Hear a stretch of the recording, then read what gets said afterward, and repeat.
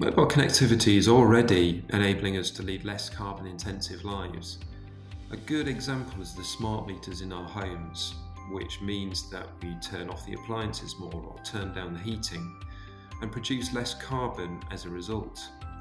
And smart meters use second generation and third generation mobile technology, or 2G and 3G as we know it.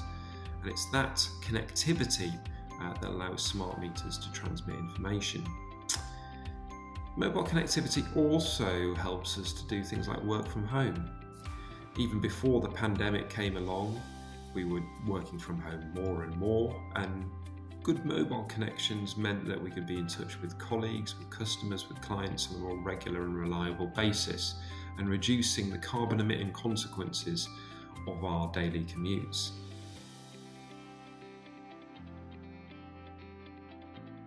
Policymakers really need to act to ensure that 5G is deployed as quickly as possible, for the simple reason that the quicker that 5G is deployed, the quicker the benefits of it can be realised. Now, these benefits are economic. There's going to be more economic activity as a result of 5G, but also environmental, in that 5G will enable the technology that in turn will enable a reduction in carbon emissions.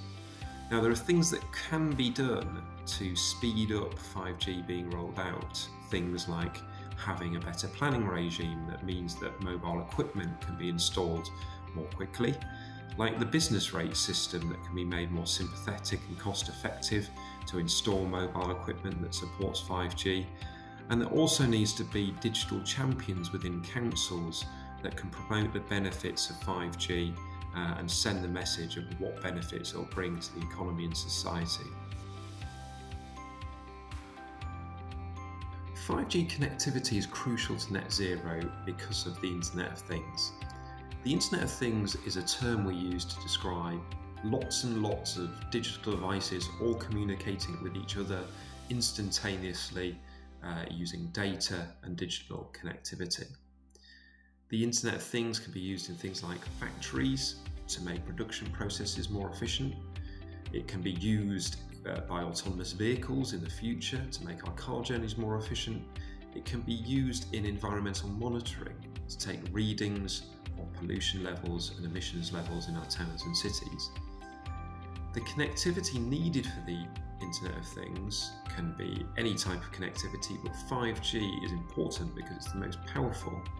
It's got the most capacity, it's got the greatest speed, it's got the greatest reliability. So in order for the Internet of Things to reduce carbon emissions and reach its potential in reducing carbon emissions, it needs 5G to do so.